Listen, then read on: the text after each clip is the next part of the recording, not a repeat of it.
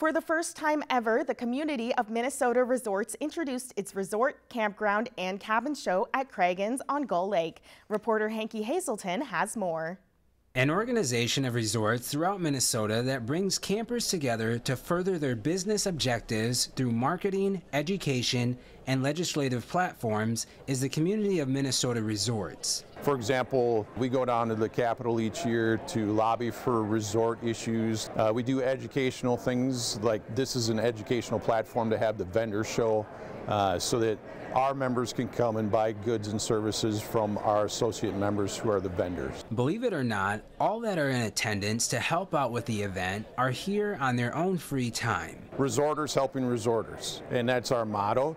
So it's run by resorters and managed by resorters. So this is all put on by volunteers, and then the vendors pay a booth fee that supports the cost to rent the building. Many of the vendors brought goods and services for guests to see what a resort or a campground uses or needs when running a day-to-day business. If someone was looking to purchase a resort, campground, or a cabin even, they could come here and find services like insurance to insure the property, products to like furniture and decor to put in the home. With all the products and services here, some might not realize how helpful a bank might be.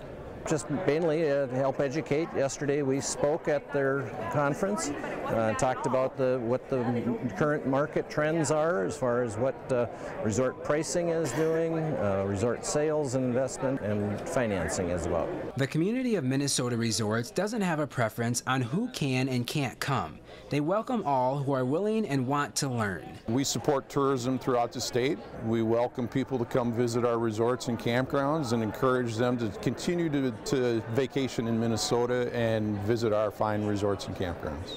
Reporting in Gull Lake, Hanky Hazelton, Lakeland News.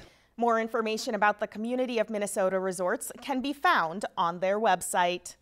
Lakeland News is member-supported content. Please consider supporting Lakeland News today.